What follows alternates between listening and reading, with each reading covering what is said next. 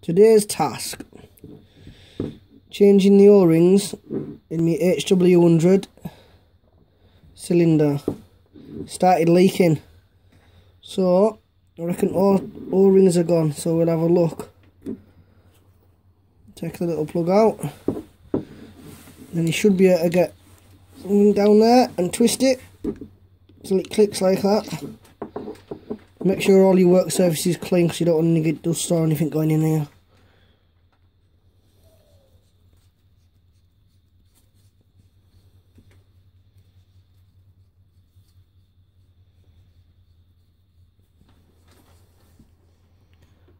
I'm going to get this off.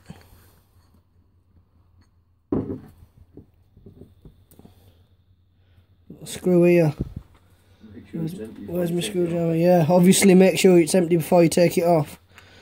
This little screw here.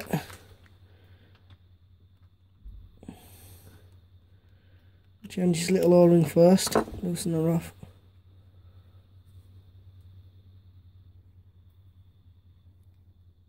And then behind that there's a little spring.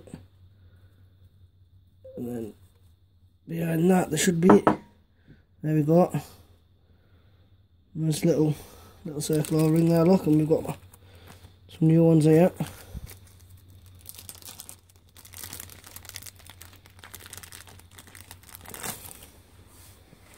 To get this one off, pop it off the little rim in there, look. Sorry if you can't see. I'll tell you what I'm doing, I'll do it, look. So there's a little bit in the middle, we need to get that out.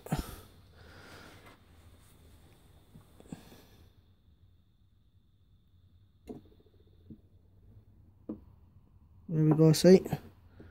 I just poked it with a screwdriver. Yep, poked it with a screwdriver, you heard me say it. And then with a new one,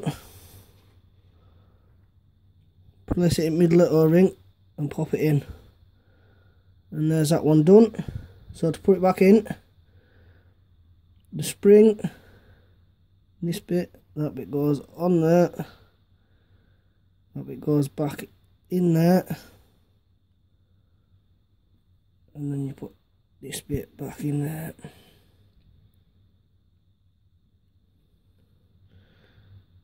Sorry if lighting's a bit dodgy. So I just screw this back in here. Don't want it too tight, you just wait till it gets a little bit tight, and then just give it a little nip. And then to get this one off here, there's another O-ring here, look, see the big one on the outside, don't even see it.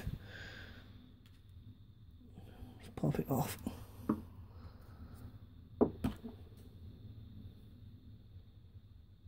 Then we get our new one.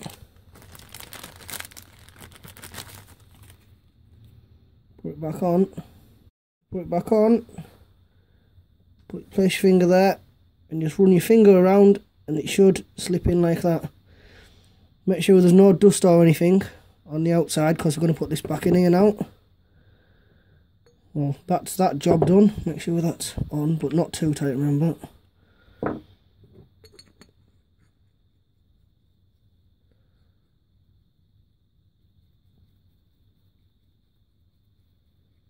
Screw that in.